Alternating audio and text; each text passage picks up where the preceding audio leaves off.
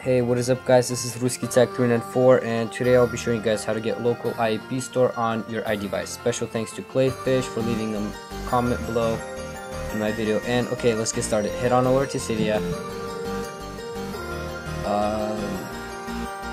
Just follow my lead, you know what I'm saying? Everything's gonna be okay.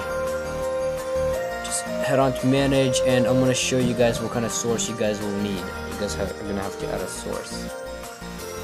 So like I said, head on over to manage, sources,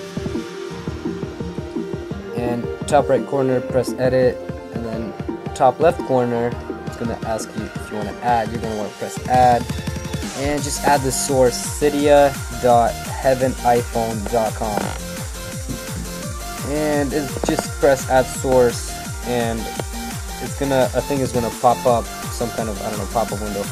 And it's gonna ask you if you still want to add anyway. Just press add anyway. I'm not gonna reinstall it, so I'm gonna press cancel.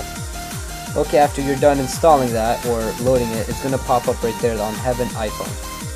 Just load it, press it, and go down to the L's. You're gonna want to find LocalIAPStore. After you find it, yes, you install it. Yep. So you're gonna want to install it, and I'm not gonna reinstall it again. Except see, it's already installed. It's asking modify, but you're gonna it's gonna ask you if you want to install.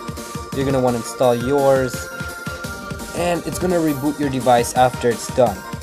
And after your device boots back up, head on over to settings. So I'm gonna quit, and I'm gonna head on over to settings to check if it actually worked or not. So after you head on over to settings, you're gonna want to scroll down.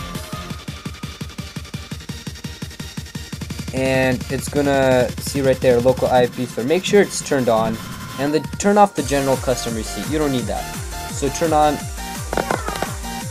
on, and if it doesn't show up, go back to Cydia. As in, if the little icon is not in your settings, go back to Cydia, and you're gonna want to search Cydia substrate. You're gonna search it and yes, install it.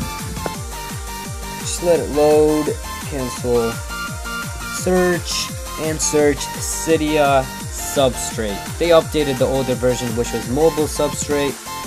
Now it's Cydia substrate. So you're going to search it, and as you can see, mine is already installed. You're going to want to install it, and I'm not going to reinstall this, so I'm going to press cancel. And after you've installed it, just reboot your device, go back onto settings, and it'll show up there, so don't worry.